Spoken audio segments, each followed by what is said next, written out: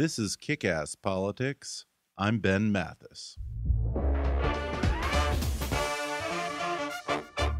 Hey folks, just a quick announcement. We're in the midst of a very important fundraising drive to come up with all of our production costs for 2016. If you like Kick-Ass Politics and you value what I'm doing here, then I hope you'll go to gofundme.com/kickasspolitics and donate what you can. It's vital that we fund our production budget for the coming year so I can focus my energies on the content side of Kick-Ass Politics and keep producing new episodes for you every week. So be a part of what I'm creating here. Just go to gofundme.com/kickasspolitics or hit the donate button on our webpage at kickasspolitics.com. Thanks in advance, folks, and now enjoy the show. Hi there, I'm Ben Mathis, and welcome to Kick-Ass Politics. Folks, if you've been listening for very long, you can probably guess that I'm not a big reality TV fan. But over the past 3 or 4 weeks, I've gotten sucked in by a brand new documentary reality series that's airing on Sunday nights on Showtime. It's called The Circus, Inside the Greatest Political Show on Earth. The pitch for The Circus is that it pulls back the curtain on the 2016 presidential race, revealing the intense, inspiring, and infuriating stories behind the headlines. Now, obviously, I enjoy this show because, well, I'm a political junkie. But even if you're not an addict like me, it's fun and entertaining enough that I think you just might get hooked, because it follows this year's presidential candidates on the trail in a much more intimate and personal way than you're used to seeing them. And it also gives you a look at the manic pace and unpredictability of a presidential primary through the eyes of the campaign operatives and traveling reporters who sometimes struggle to keep up with their candidates. It's co-hosted by 3 political rock stars, Mark Halperin, John Heilemann, and Mark McKinnon. Halperin and Heilemann are journalists who collectively have nearly 60 years covering presidential politics. They're the co-authors of the best-selling books Game Change and Double Down, and now they're co-managing editors at Bloomberg Politics and co-hosts of Bloomberg TV's With All Due Respect. The third element, Mark McKinnon, brings an entirely different perspective to the circus, that of a seasoned media advisor to the campaigns of President George W. Bush in 2000 and 2004 and Senator John McCain in 2008. An award-winning producer and communications strategist, Mark McKinnon has also served as the consultant to the television series The Newsroom and House of Cards, and he writes a weekly column for the Daily Beast. Today, he's joining me to talk about what it's like to go from being the ultimate presidential campaign insider to following the campaigns as a member of the media. We'll talk about the breakneck production pace of the circus and his thoughts and predictions for 2016. Coming up with political legend Mark McKinnon.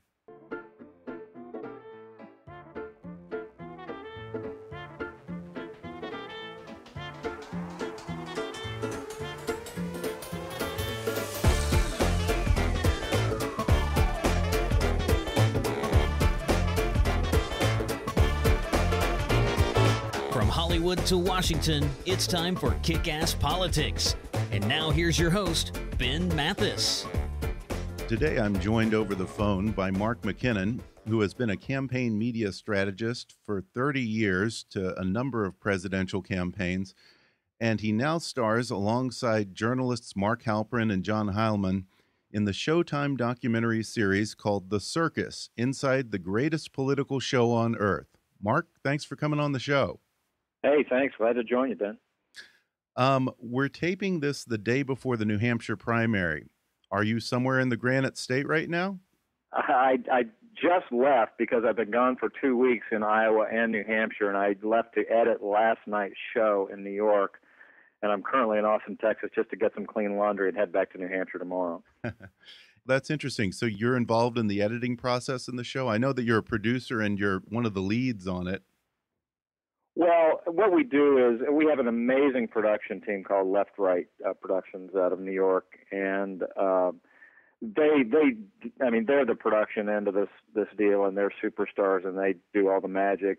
We just have determined that it's important that one of us, me, Mark, and John, at least one of us, be there for the final edit, because they're just there. It's not so much technical production issues as it is just kind of political eyes on some of the things that, just like title cards and things and we're crashing the show so fast. We're literally doing it, just in hours. So it's not like we can easily have phone calls over the road for this last minute stuff. So one of us always we've decided should be in New York for the very final edit.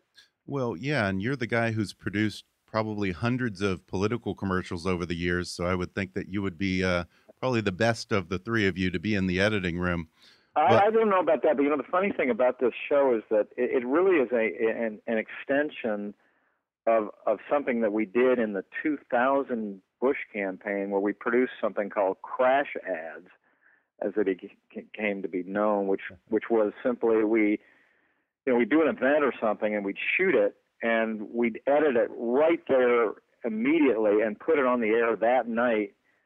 And the idea of doing that was that there was, absolute immediacy to putting it up that quickly.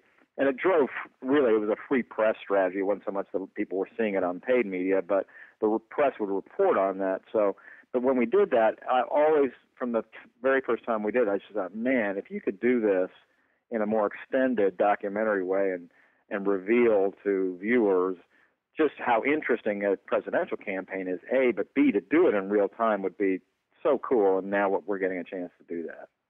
Yeah. How did the project come about? Was that something that the three of you approached Showtime with, or they approached you? Actually, I started thinking about it and started pitching it 14 years ago. Wow. And back in 2002, I had the initial thought, and at that time I was actually, it was called Knockdown in the Swamp. That was the original title, and I was going to do it in Louisiana. But the same concept. It was like we were going to try and get behind the campaigns and roll it up in real time. And Louisiana, just because that was an off-year election at the time, and just because Louisiana politics are so colorful. So we got a lot of interest, but our timing, didn't work out, et cetera, and it kind of put it to bed for a while. And then a couple of years ago, the idea kind of popped back up, and the idea of doing it with a presidential made it even more interesting, of course.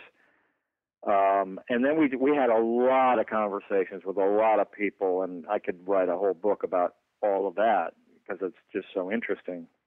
But we talked to major network players, and the thing about the show is that it was never complicated for people to get the idea. I mean, the pitch was easy. The executive would say, "Oh man, yeah, got it, cool, that'd be great." But then the next question was always, "How in the hell are you going to do this?" And the prospect of shooting something Monday through Friday or Saturday and editing it, in a crash way like that. So network executives usually see a show, weeks, if not months ahead of time, see a finished show and have time to kind of deliberate and think about it. In this case, they have hours. I mean, the Showtime executives are seeing this show like, Sunday, before Sunday night. So there's really limited time for them to say, oh, do this or do that. It's a real. So I give great kudos to David Evans and Showtime for not only getting it, but for having the big cojones to say, we're going to do this, and we're realizing just what an incredible challenge it is, and risk really for them to put on a show that they see just hours before it goes on. Yeah, it really is ambitious because, there have been political documentaries before. They're like Mitt, The War Room, Journeys with George, but those usually don't even come out till 3-6 months after the election's over. This is, as far as I know, the first time anyone's done anything. All three of those that you just mentioned have been inspirations for this project. Really? In their own way, they're all really good. The Mitt one particularly was interesting because that was one where, A, it was a really good documentary. B, there's a lot of kind of looking back, because the campaign and Mitt Romney said you can do this, but they did it with the caveat that you cannot show it till after the election. Well, they have a huge regret about that decision now. They all wished, including Mitt Romney, I hear, that had shown before the election, and understandably, because you see it, and you go, man, where was that guy during the election? And if if people had had a chance to see that side of Mitt Romney, I don't know that it would have changed the outcome, but it certainly, it showed a side of him that the audience didn't see and voters didn't see, and it certainly would have had an impact. So seeing that, I thought, well, gee, we'll do something and we'll give these candidates an opportunity to show a more documentary human side of what they're like and what this effort's like and the impact on family and staff and do it real time. And the key to me too was, and the other challenge was, when I say real time, I mean as real time as possible, which is weekly. Now, some of the people we talked to said, how about monthly, or how about, we'll do 6 of them over the course of the year, or something like that. And I really held firm to that notion, because I just think that the appeal for this show is not only that political junkies like it, and they do, but I wanted it to have a relevance to people who I describe as not junkies, but people who are politically interested, casually interested in politics. In other words, they're good citizens and they vote pretty regularly, but especially in presidential elections. But they don't read the playbook. They don't watch the Sunday shows. They don't read the New York Times or Washington Post. But they do want to be informed, and they just want to get their information in an interesting way, and that's what we're doing. We're providing a way for them on Sunday nights, which, by the way, was another great thing that Showtime gave us, that great real estate. Yeah. So that people can see it Sunday night and then go to work on Monday and go, oh yeah, Rubio did this or Bernie did that, and they can be informed without having to kind of slog through all the terrible stuff. So that was really the key to me. That was a big rationale behind doing it weekly, was that people. And by the way, I'll say about that even shooting weekly, when we're shooting stuff on Thursday and Friday, sometimes the stuff we shot Monday and Tuesday feels really old.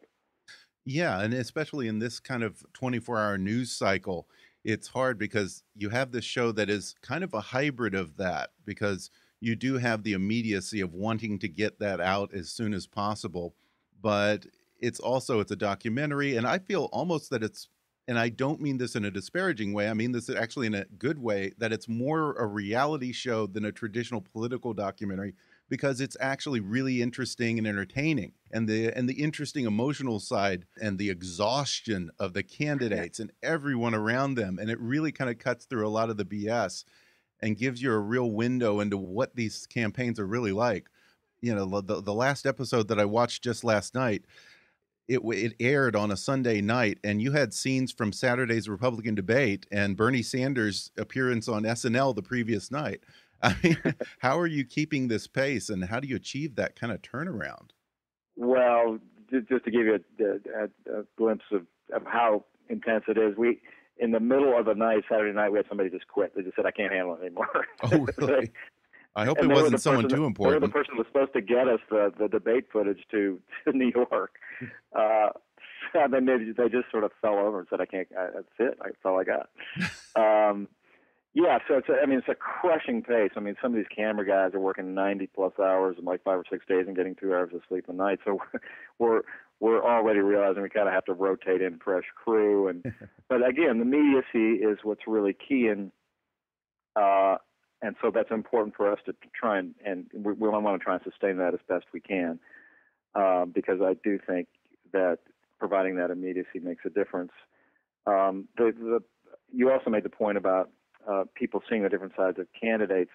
The most rewarding thing to me about this, and my greatest ambition for the show, is happening, which is that the people who are watching it, who aren't, as I said, who aren't political junkies, watch it and they feel better about politics. Which again, that's sort of my greatest ambition of the show, is that people would see what these candidates have to go through, how hard it is, the pressure, and that they would see that and say, wow, this is actually pretty amazing what they have to do, what their families go through, the exhaustion factor. And, the reality is that after you watch this, you go, God, it's amazing what they're going through. You kind of, you get a sense of that it's a really noble pursuit, and your respect is enhanced for what they have to go through. So that's the really the best thing about the show, and in the sort of macro picture, is that that people are watching it, and we're just getting great feedback about it, great buzz on it. But ultimately, the best thing is that people watch it and say, "Man, I actually, despite all the things we hear about how horrible politics is, we watch this and we actually feel better about it." You've been on the inside of a couple presidential campaigns, the two Bush campaigns for president, and also McCain's 2008 run. What's more exhausting, being a strategist on the inside or being a journalist or a documentarian covering the campaigns from the outside? I didn't think it could get any harder than doing the campaigns. I describe them as human microwaves, but producing this show is like an election every Sunday, and it's as hard as anything I've ever done. But again, it's exciting and thrilling, so that kind of gives me the adrenaline to keep going. But it's just fun for me to be able to just do. I couldn't do another campaign, not if you put a gun to my head. But this is different, and I feel like we're revealing something that's interesting and entertaining and informative. So well worth the blood, sweat, and tears for sure. Yeah, and the 2008 McCain campaign was your last official presidential campaign. What was it that made you decide enough was enough? Well, you don't see a lot of old people doing campaigns, and there's a reason. It's just it crushes you, win, lose, or draw. I mean, the campaigns I've been lucky enough to be part of and won were, just as crushing as losing. It just takes a psychological and physical toll on you. After those campaigns, I've had to go. It just, even when we won, I describe it as you sort of turn on these adrenaline valves in your body and your brain that aren't normally, turned on like fire hoses, and they're on nonstop for, up to 2 years.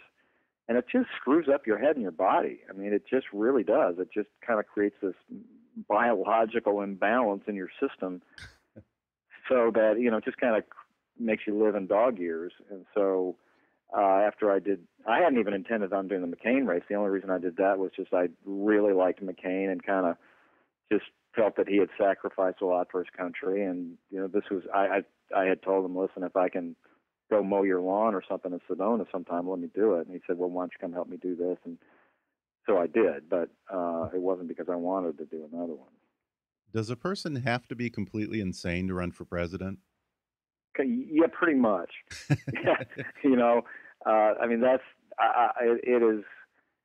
It's such an extraordinary thing these people go through. So it's a combination of, they're just not like us. I mean, they've got another chromosome, and I think some of them are good, and some of them are, maybe, I think some of it is a drive for public service, and probably some of it's a drive for attention and ego and all of that. But the whole combination requires a really different kind of cat to run. And I could certainly never do it. I'm always amazed when I'm around any of these people that anybody can do it or is willing to put themselves through it. But again, when you see what they go through, it really raises your respect and admiration for what they're willing to go through to get there. And also you realize that it's as tough and difficult and messy as the process is, it actually makes them ultimately better candidates, and I think in the end better office holders when they get there. Yeah, and looking at this particular election, we might have a few candidates this time around who actually meet the clinical definition of insanity.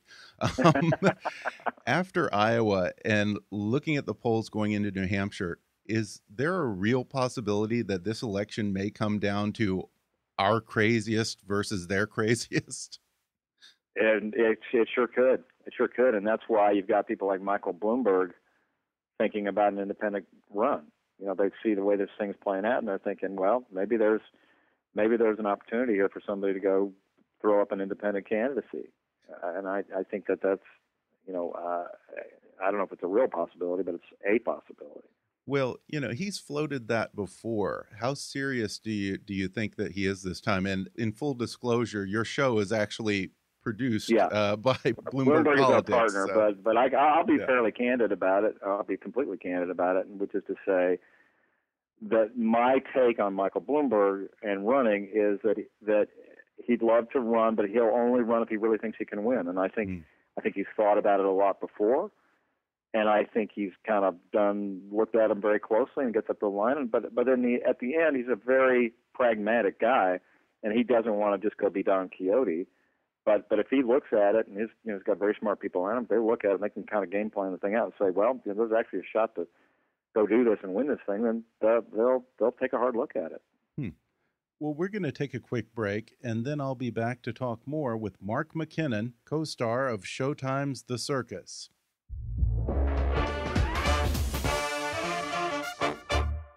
Folks, do you like to read, but you don't have the time? Give audiobooks a try. All those times you spend listening to this podcast, you can also be listening to a great book. You can play it on your drive to work, on a run, in the bathtub, while cooking, or just sitting and enjoying one of those rare stolen moments. And right now, you can download any audiobook you want for free with a special promotion for our listeners from Audible.com. Just go to audibletrial.com/kickasspolitics for a free 30-day trial and a free download of any of Audible's 180,000 titles for your iPhone, Android, Kindle, iPad, or MP3 player. That's audibletrial.com/kickasspolitics. Or click on the sponsor link on our webpage to download the free audiobook of your choice. And now, back to the show. We're back, and I'm talking to Mark McKinnon, political media strategist and star of Showtime's The Circus. Mark, let me ask you this. There's one thing that I still can't seem to wrap my head around. In 2012, Republicans, you had Mitt Romney, who got portrayed as being heartless, one-percenter, who was out of touch with the common man, even though in reality, as you saw in the documentary Mitt, he's a very humble, kind, unpretentious guy. Suddenly, this time around, 4 years later, you have Trump, who lives in a penthouse made of gold, flies around on a jet with his name on it, with his supermodel on his arm, brags about his wealth, and somehow he's considered to be a populist and a man of the people. What's going on here? Well, a part of it is, and maybe a big part of it, is that Trump has FU money. I think he's done a very smart thing from a message point of view, not taking donor money, because basically what he's saying is, I am going to be so independent, or I am so independent that if I'm elected, I'll be beholden to nobody. And the proof is in the pudding, which is I'm not taking any money from anybody, no lobbyists, and Romney couldn't say that. I mean, even though he had a lot of money, he had a lot of big donors and lobbyists around that campaign, so that, people, I think, drew a conclusion, right or wrong, that he was, well connected to all those interests. And Trump can just say, I'm not, I'm a guy that hadn't been in that world, I'm not part of that world, and I'm not taking their money. And I think that's part of the driving rationale for a big part of his support. Yeah, and it's interesting because you actually co-founded an organization that was tasked with combating big money in politics. So is there something about that message from Trump that resonates with you? Oh, no question. I mean, I love that message, and I'd love to see more of it from candidates. It's one of my initial attractions to John McCain, that he was one of the leading advocates and fighters against big money in politics, and it continues to be a concern and a passion of mine. I think it is a much deeper problem than is acknowledged, and so I continue to.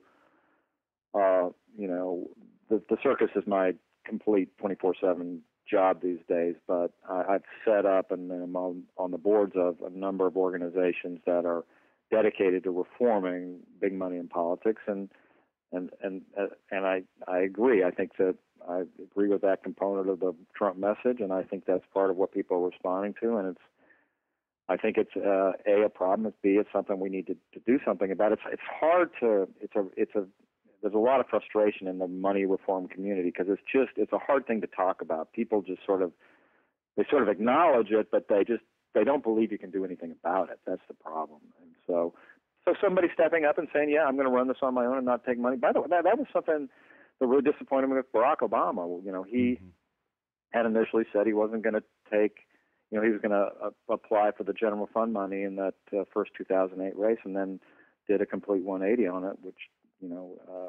was very disappointing to me and a lot of others in the reform community on money. So, but it just testifies to how important it is to candidates. And like I said, that's the area of my work where I specialize in steep hills and big rocks.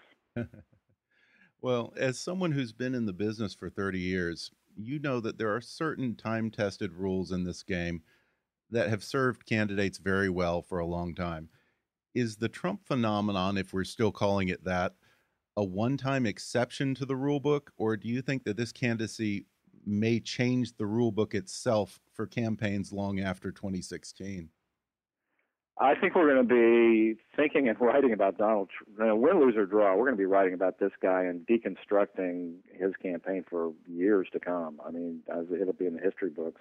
Just the extent to which he defied the conventional wisdom and rewrote the rule book. So, probably 75% of that is Donald Trump, and 25% of it is just him kind of figuring out it's a new media age that we live in, and so I think some of that will become structural and ongoing, and people are going to discover that he found new ways to kind of dominate the cycle. Now, like I said, a good part of that is just it's who he is, but he also figured out a way to kind of manage and manipulate the system in a way to his advantage, and people are going to take some lessons from that.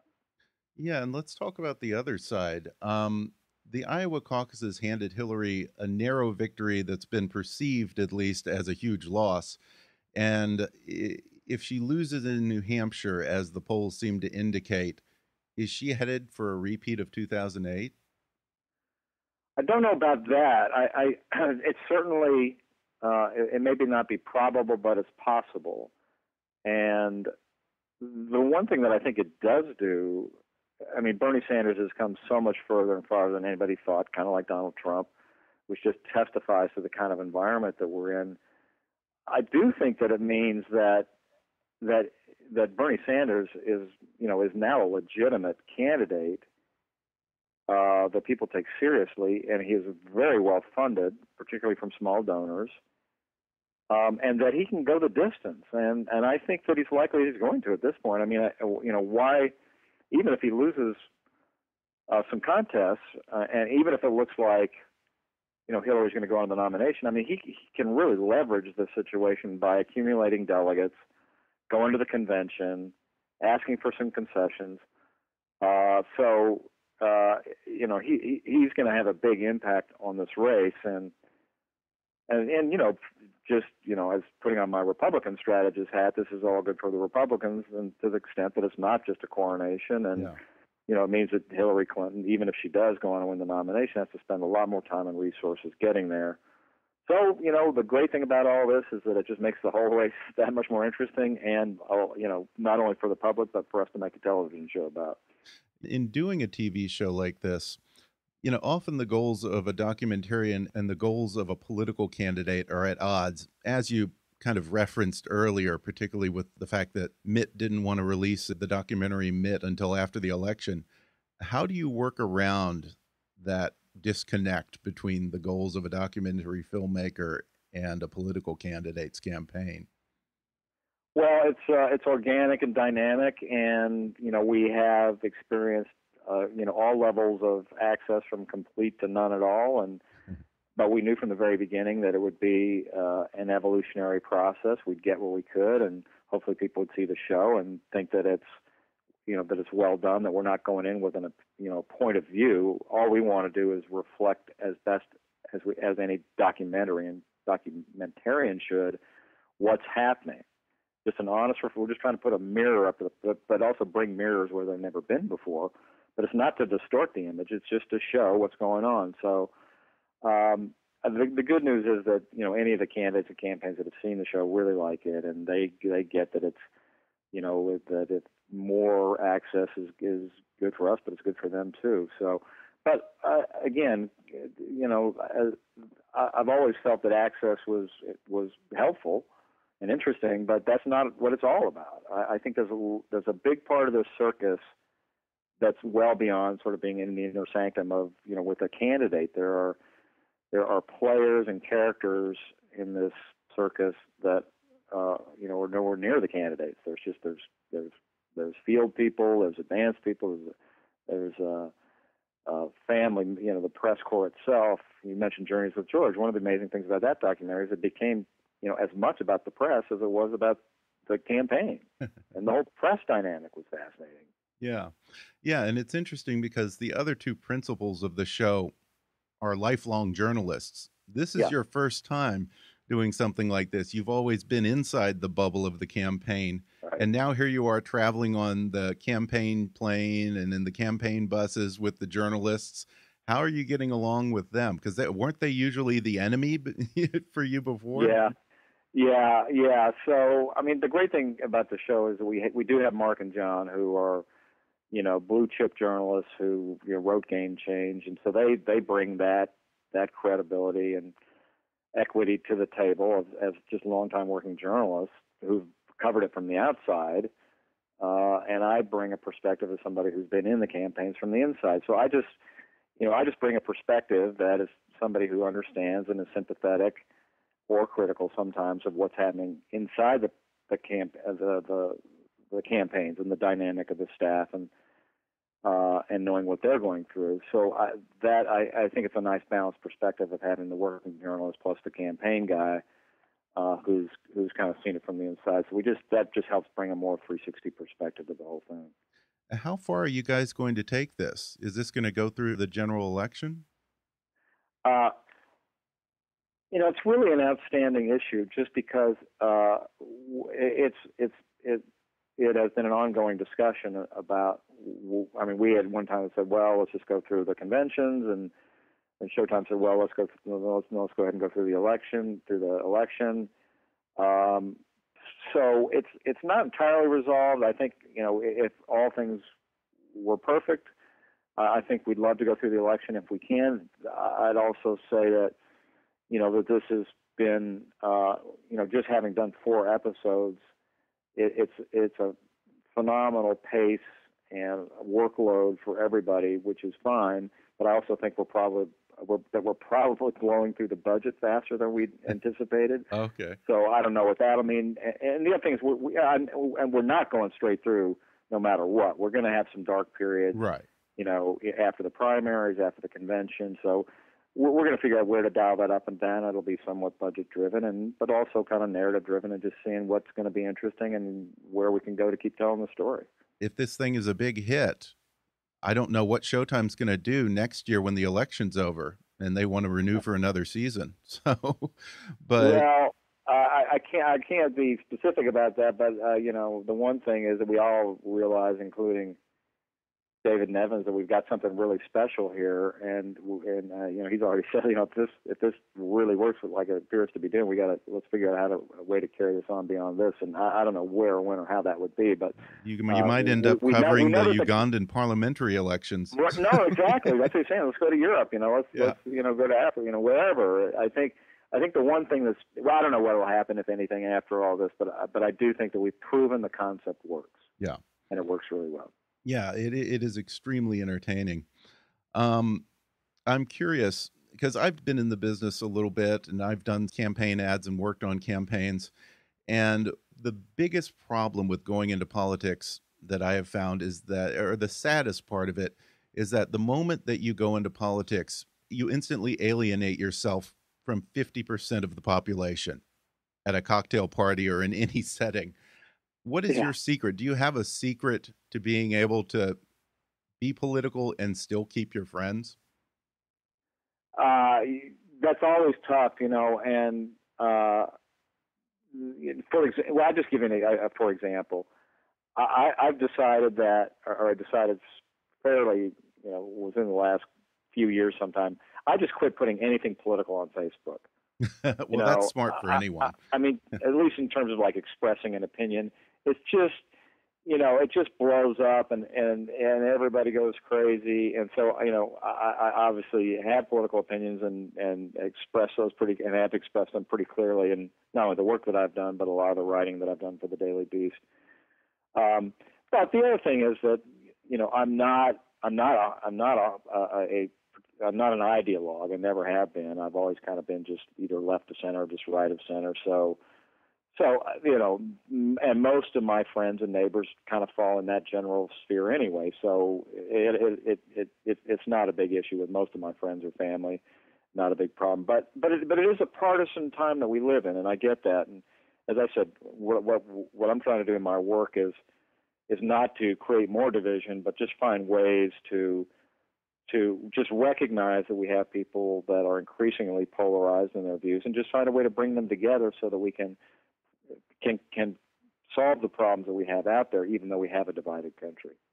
You know, the other night, Frank Luntz put out a question that's always been on my mind. Do you like it when a candidate says, when I'm president or if I'm president? Oh, yeah, that's a good question. I hadn't thought about that one. I would say, listen, a big part of running is confidence, and I think if somebody's running and they think that they got what it takes to be president, they should say, when I'm president, here's what I'm going to do. It doesn't seem too presumptuous. You're the I message don't think guy. So. I mean, just because having worked in a lot of campaigns, I know that it's important for voters that what they want is a sense of confidence and strength.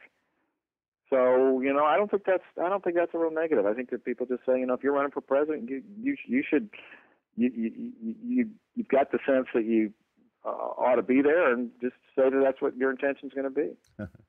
Well, before we go, I want to ask you about the Mark McKinnon style. The D.C. political class isn't exactly known for fashion, but you're not the typical blazer and tie political operative. You're usually seen with a cowboy hat and a Panuelo scarf. Where did the Mark McKinnon style come from? Wow, I'm very impressed that you got the Panuelo. That's some either good cultural knowledge or some good research. Well, I mean, just a couple of things. One is I don't really originally come from the world of politics or corporate sort of work. I'm a former songwriter. I ran away from home in the middle of high school and hitchhiked to Nashville and banged around the music business for a decade or so. So that's kind of originally where I come from, and I've just always hated to. I've never been much of a conformer, and whenever I go to meetings and things, I don't like to be everybody else. I like to be the other guy. Yeah. So, and I had two things. One is there's not a picture of me growing up I don't have a hat on. I've always been the cat in the hat. I just love hats, and so that's not like an adopted style. It's just something I've done all my life. And then the scarf thing is I just hated ties. It's always seemed to me a really weird convention that's, I don't know, 100 years ago or whenever it was, somebody put a piece of cloth around their neck and then everybody said everybody should do that every day. It just seemed weird. It's like, how did we hang on to this weird convention that makes everybody look exactly the same? So I just, throwing a scarf on was kind of at least a nod of at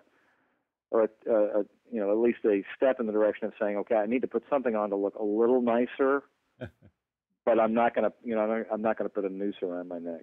Well, yeah, and the good thing about it is, usually the media guy on the campaign is the one that they give a little leeway to. Yeah, he's allowed to be a slack, little funky or creative. Now that I've done it, if I go anywhere and I don't have the hat or the scarf on, it's like, hey, where's the hat? Where's the scarf? So I have to wear it now. Oh, you're stuck with it now. That's right. Well, Mark McKinnon, thanks so much. The show is called The Circus, Inside the Greatest Political Show on Earth. You star with Mark Halperin and John Heilemann, and it airs on Showtime on Sunday nights.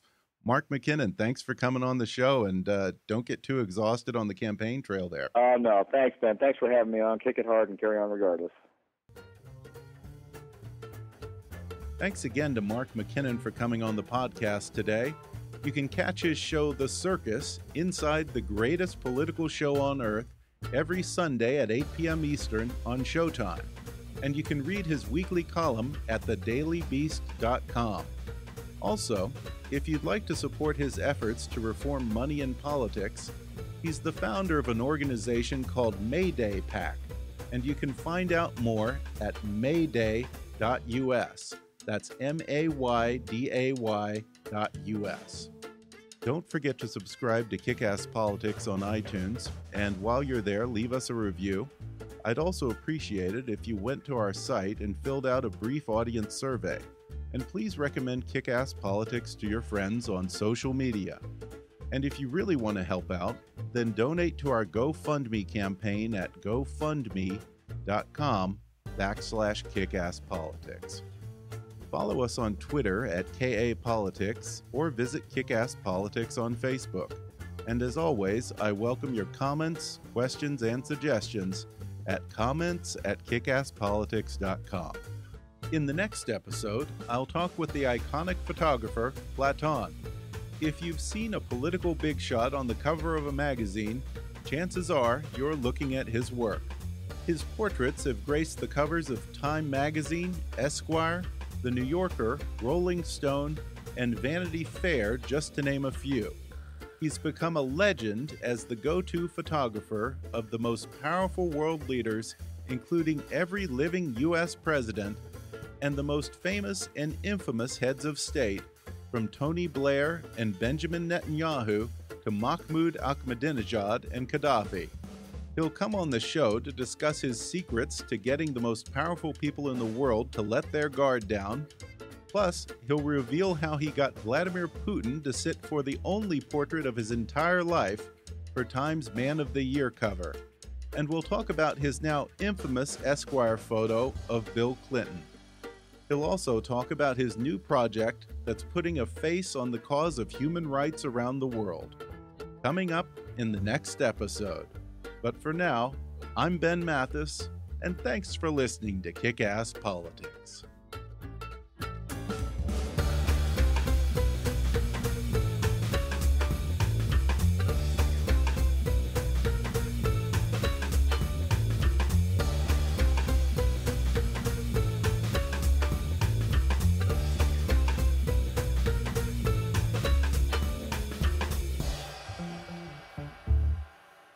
This podcast may not be reproduced without express written permission.